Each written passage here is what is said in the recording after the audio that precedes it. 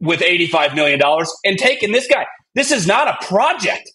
To me, if you get Drake May or J.J. McCarthy, understand it. Let him be around Cousins, who's a little sensitive and clearly is not happy because his agent came out right away.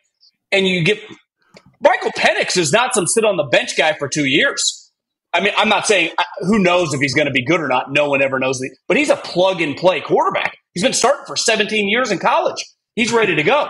So to me, it's a waste of the allocated resources because the most powerful thing, the Vikings are going to get this, the Broncos are going to get this, all the teams that draft a quarterback, is the contract, right? Because you then can sign $50, $80 million players when they're available.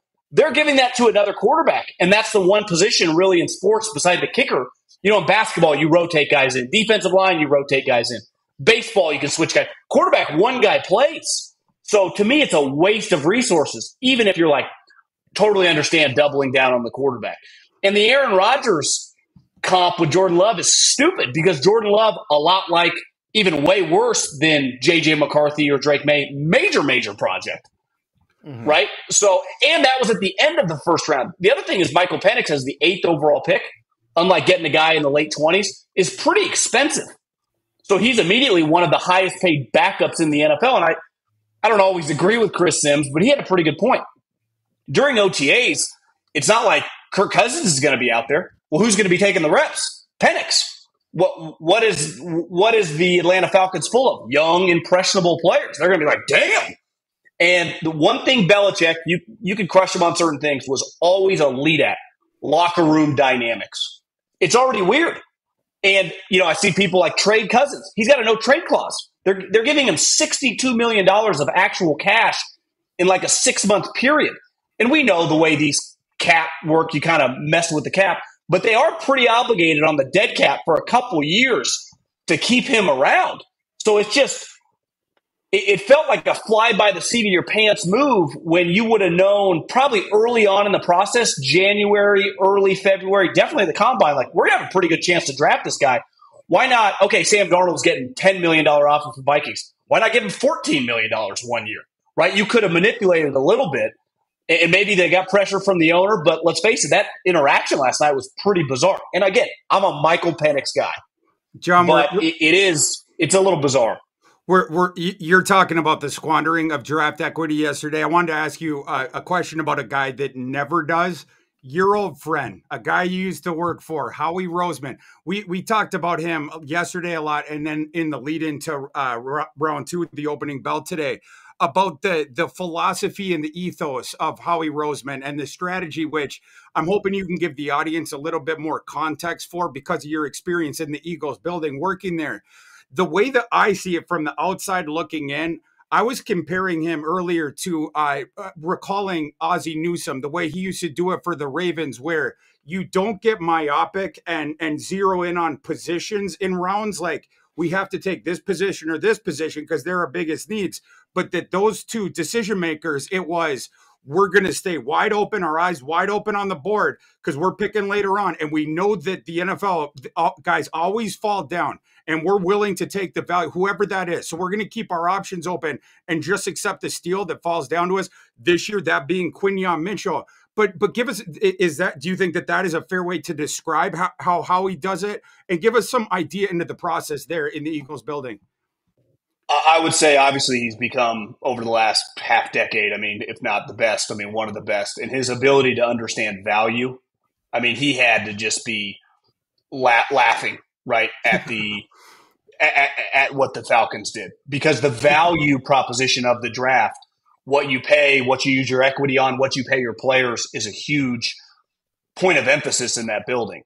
The other thing is, I was actually a little shocked. Remember when they took Jalen Reagor and Zimmer and Spielman went nuts, and that was a cool moment, and then Jefferson went next. They made a conscious effort the next year and really up till now to go big schools, right? And they've really just kind of pillaged 2 big schools, Georgia and Alabama. It's why I honestly was a little shocked. I think clearly they think this guy's better than the Bama corners, but they have leaned the big schools. And they just said, if we're going to make mistakes, we're not going to go with a smaller school guy because they learned from it right there. They had Justin Jefferson sitting there from LSU. No one knew he was going to be this good, but it was looking back like, what were we doing? This guy was just on one of the most prolific offenses. And I think that they must have really, I haven't even spoke to anyone in the building today, but they really, really valued this player because that's a conversation. Like they know the Bama guys, every day in practice, let alone their competition on a weekly basis, you feel a lot better. It's why I like Brock Bowers so much. Not just what you've seen on film, but for 2 years, 21 and 22. Imagine the guys he's going up against every day in practice. Iron sharpens iron, right? You guys do podcasts all the time. You get better and better the more and more you do. So they valued this player. I'm sure, like the reports were dead right that he was sniffing around moving up and got a little lucky. Let's face it, in the sense that 6 quarterbacks almost went in the top 10, right? Basically. And then the 3 wide receivers also in the top 9. So that just shoves all these defensive players down. And the other thing is, historically, pass rushers and high-end corners just don't make it past 15. And it really didn't start till 15 with the pass rushers. So very unique. I just don't know if we're ever going to see anything like this unless football now is just quarterbacks and wide receivers, which honestly might be part of it. But it's wild. I mean, he'd be the first to tell you we got a little lucky that we didn't have to move and get the number 1 corner on the board. Like that's unheard of, isn't it? It is. Defensive tackle off the board for the Washington Commanders. Newton from Illinois is now on 6'1" and 304. So your guy, Thor, is now a Washington Commander. You say steal. Tell everybody why. Well, he's just so active. And in this interior defensive line class, you had Murphy. And then after that, you fall down like to Newton. He was a number 2 guy on my board. And then there was another little drop, at least for me on my board. Newton was the guy, though, heading into the season who was like number 1 with a bullet. And like the fact of him falling down here, I'm a little bit surprised. He is a little bit on the smaller side, but most of these 3 technique guys are. The reason that I went with Murphy over him, that I was more bullish on that, was Murphy, I see more two-way utility with him. I like the way that Murphy gets the pass rushing penetration without selling out his run game gap responsibilities. Like he keeps the gap integrity and he will just occupy the dude. So like him and Sweat, like the linebackers could just zip around and whatnot. Whereas Johnny Newton is one of those guys who is the riverboat gambler shooting the gaps. He's a fun player to watch because he will get the penetration very, very quickly. But when it's a running concept and he's doing that stuff, sometimes the offensive linemen they like it because he goes the wrong way and they can just really easily get him out of there because of what he's done. But you're getting him to get after the quarterback from very close to the ball, and that interior penetration can blow plays up really quick. Well, speaking of blowing up things, looks like the Patriots are going to blow up another draft. This is just like a few years ago, Andrew Erickson, that you and I sat on this very show. We were waiting for a selection for a wide receiver, and we got Tyquan Thornton. Instead, now we're going to get the wide receiver 19 on Thor's board, Jalen Polk from Washington. 122 Thor evaluation overall. Pick number 37, boys and girls. You could have had Ladd McConkey and you trade down 3 spots and take Jalen Polk. We know we could have had Ladd McConkey. You don't have to say it out loud over and over again, but I know, Andrew Erickson, you're going to say it over and over again for a very long time. Erickson, your thoughts and feelings about this selection here. All right, so we'll stick with the positives first. It is a wide receiver, so that's good. Number one, drafting wide receiver. We are setting the bar very low here this evening. Yeah, I mean, look, he's my 13th ranked receiver overall, so there are plenty of guys I would have ranked and taken over him here. The 2 things to point out, though, he fits systematically to what they already had. Like, he can be an X. They needed an X receiver. They don't need more slot receivers. So I think that he can fill into that type of role. And one of the Washington coaches that was with Polk last year as part of that offense now works for the Patriots. So I'm assuming that coach probably had some influence on this particular pick here, and that's why they went with it. All right, John. I want to give John the stage here, too, because John... I don't think he can play on the boundary, I have to say, before you go over it. I think Polk is a slot only, and I don't think he can get down the field. We'll get to your take, too, Thor. We'll get to your take also. I want to get John in here. You're here all night. John's in and out here. He's a busy man. So, John, give me your take on this selection here. If you're talking about taking guys potentially out of order, this has got to be like Christmas morning for you here. Maybe he was a top 10 guy on Jonathan Kraft's board, because we know Jonathan Kraft now is the pseudo GM of the Patriots. So, yeah, listen, I've shorted the Patriots organization hard, just moving forward for the foreseeable future. I like Drake May. I just think it's a situation that is going to be very, very difficult. I mean, a coach who's been coaching for under 5 years, this guy rose up the ranks really fast. And the negativity surrounding that organization with a quarterback. Here's the thing. When you draft a guy like Drake May and your team's bad, no one's going to want to watch 17 games of Jacoby Brissett. So he's going to get thrown in way sooner than he should. And it could be really, really difficult. Now, I'm a Pac-12 guy. I think Polk's a solid player, but I'm with you. Elliott Wolf, born and raised in the Green Bay system, where they're typically a little more height, weight, speed. And right when I looked up, it's not like he's some blazer. He ran like a low 4.5. He's 6'1", 200 pounds. But yeah, I mean, I'm out on the Patriots. There's not many players that they could have taken that would have made me feel really good, unless somehow they got Caleb Williams. For 20 years, I'm a Fresno State guy. We had a lot of guys on that team play for. I've rooted for the Patriots. I'm a Belichick guy. But I think it's going to be a rough couple years. I think it's going to be really, really ugly. And this is a hard situation for these developmental quarterbacks to get thrown into. I mean, look at Thor's guy gets to just ease in Minnesota, right? Mm-hmm. Even Bo Nix, his head coach, might be a little crazy, but is also the play caller and has a ton of experience, right? I mean, you look at Brock Purdy, having Kyle, whoever plays for Sean.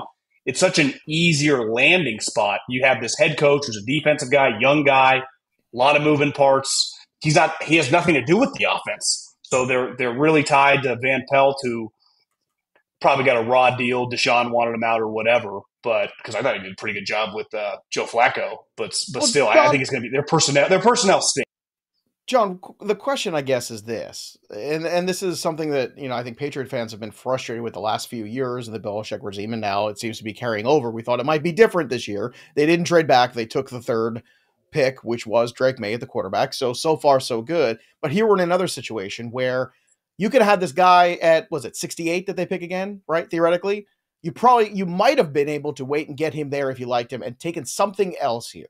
Isn't that the point here, where the teams in the NFL, like the Philadelphia Eagles and the Baltimore Ravens, who continue to crush life every single year in these drafts, who don't necessarily have high picks, every year they do the same thing, which is they take the talent on the board where it's appropriate, and then they still stash those guys that they like, those prospects that they think are going to pop, and they get them too. Why can't other teams follow along this same suit? And why is it teams like the Patriots specifically that continue to think they are smarter than everybody else in the room? Well, I think a lot of teams, and Jonathan Kraft clearly has his hands all over this. Their coaches get really involved. And the one thing coaches do not care at all about is value. I want this player and I want him now. I want this player and I want him now. And I think when that happens, I think that's where you see a lot of these picks. Once you get past the third round, who cares, right? But in the top, like you said, top 75 picks, drafting a guy at 45 when you could have had him at 70 is pretty devastating. When you could have had two players instead of one with that same guy. And I think the coaches have a very, very strong arm. It's one thing with the quarterback. Honestly, I thought with the Patriots, and people might have thought I was nuts, I thought and I understand the owner wouldn't want to do this, kind of punt it on this year, trade back, accumulate a ton of picks, and just draft sweet players. But who's to say if they had made the Drake May trade, let's say with the Giants, gone from 3 to 6, added some second and third round picks or whatever, that they would have not just taken these players anyway, so it might have been a moot point, right? More picks doesn't make you better with some organizations. Just ask the Carolina Panthers. Just ask the Panthers how that works. And that's what a general manager is for. The discipline to say, hey, coach, yeah, you love that guy. Don't worry. We have a plan for that. Thor, you've been so patient, which I know is not your MO. So let's get to you and your take on Polk there. I just want to make sure. See, this is the thing. Thor doesn't have a lot of people up to his cabin in the woods. I'm much more of an Italian host. I like to have everybody over for big Sunday dinner. So you got to give the other people, some new folks, some time to chat here. So we have the Titan selection coming up in just a moment here. Thor, give us your take on Polk here. What went wrong? Yeah, with two Patriots homers in here, let me give you the hospitality that I show in Minnesota. What a reach. What an egregious reach by the New England Patriots. Jalen Polk is a mirage that was created by Jalen McMillan's September injury last year. It very much like Jalen Hyatt the year before when Cedric Tillman went down in September. Let me give you guys some stats. In the 20 games the last 2 years where Jalen McMillan and Jalen Polk were on the same field together, healthy and active, and played the entire game together, Jalen McMillan, 124 catches for 1,657 yards, 14 touchdowns. Jalen Polk, 68 catches, 1,210 yards, 9 touchdowns. Every time Jalen McMillan was healthy playing the whole game, he was Washington's second option behind Rome Odunze. Jalen Polk was the clear wide receiver 3 and distant wide receiver 3. When McMillan comes back the end of last season in November from the injury that he struggled with, throughout the fall last season, this was during the heart of that college football playoff run that Washington had. Of course, they ended up reaching the college football national championship against Michigan. What do you think happened with Jalen Polk then? He went back on the milk carton where he was before. There was 2 of the games in the last 5 or 6 where Polk plays the entire game. He's healthy, of course, plays a full game. He had 0 catches in 2 of those games. Again, the heart of the college football playoff, during that whole thing. In this awesome passing offense where Michael Penix, Terry Fontenot's boy, threw for 5,000 yards last year, and Polk had 0 catches in 2 of those games. I don't know what you're doing there. And the projection going forward, I think he's a slot. He did play on the outside there in that offense. I think he has to play slot in at the next level. The explosion, the speed, stuff like that is not his forte. The thing that he leads with, he has awesome hands. I will give him that. But I think he has to be a slot at the next level. It's just an efficiency thing. If I'm putting someone in the slot, I want someone that can stretch the field. That is not Jalen Polk. I think that's an egregious use of an early second-round pick, particularly in this receiving class where you had, still on the board, you had Troy Franklin, Roman Wilson, Javon Baker, Adonai Mitchell. I would have taken Jalen McMillan above him, his teammate, who's going to go 2 rounds later. For me, a mistake, especially Lad McConkey was available and you traded down 3 slots and then take Polk. I don't know what they're doing here. All right, well, let's continue on here because picks are flying fast and furious. The Titans drafted Devondre Sweat Big boy. at 38. So the Panthers are now on the clock, but they are not because they make a move with the Rams to move up to 39.